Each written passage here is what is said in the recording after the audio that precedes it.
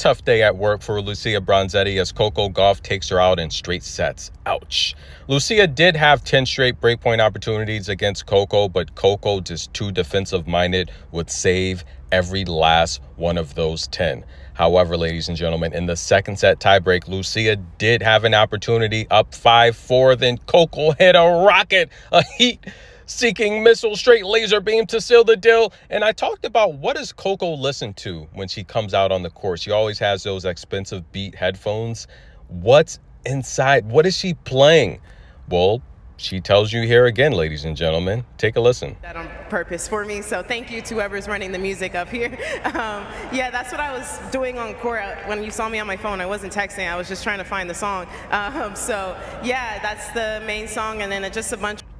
So she says she listens to pretty much some type of rap music that gets her pumped up, right? So I know she did say she listens to Jaden Smith in the past, which I think I don't really know his songs, but I do think I can recall he had one big, huge hit record on the radio at one point. But nonetheless, I know his sister has some pretty good songs as well. And of course, Big Willie, come on, Will Smith. He's had Monster Jam Summertime. He's had Miami. That was a big jam. What else? He had Nightmare on Elm Street. He said, I think I can beat Mike Tyson. Will Smith has had some pretty big. The Men in Black soundtrack was huge. But nonetheless, guys, Coco Gauff, she likes to listen to rap music that pumps her up. And look, that's understandable, because when you are elite at what you do, especially sports, doesn't matter what sport, when you're the best, your opponents are going to gun for you. You are going to get their best. They want to take you out. They want the game checks. They want the rankings. They want that notoriety of beating one of the best in the world. And I do think Coco is the future of tennis. I think next year Coco hits #1, unless if she can win Wimbledon and defend her title at the U.S. Open, she'll have a chance to become #1, but she's going to have to get a master in between, whether it's here or Miami. That's Coco's path to being #1.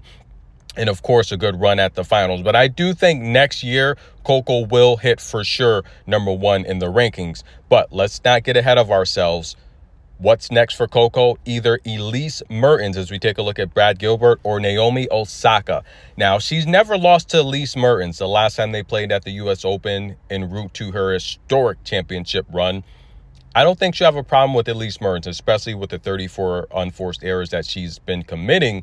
But I say that because Elise Mertens is going to have, at least 8 to 10 double faults herself. So Elise will give those mistakes back. I think Coco's backhand and her two-way play will get her past Elise.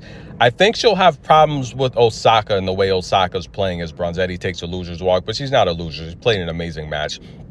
Osaka's technical. She's very physical. The head-to-head is 2-2. However, I think it should probably be 3-1.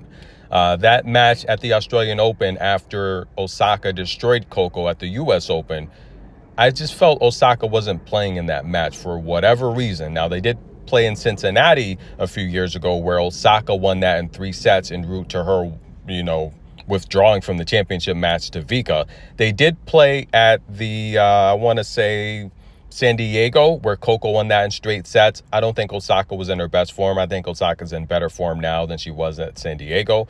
But I think it's going to be a tough match if Coco's making a lot of mistakes, because I don't think Osaka would give her the opportunity to break back and get in those matches, because Osaka's serve is efficient. She doesn't make a lot of double faults. She doesn't make a lot of errors. It's powerful, technical ball striking, and Coco's going to have to play pretty perfect to get past Naomi Osaka. But that's later. Now, enjoy the victory. Coco Gauff victorious. Tennis in a minute. Drop a heart. Show her some love. She wins again. We'll be right back.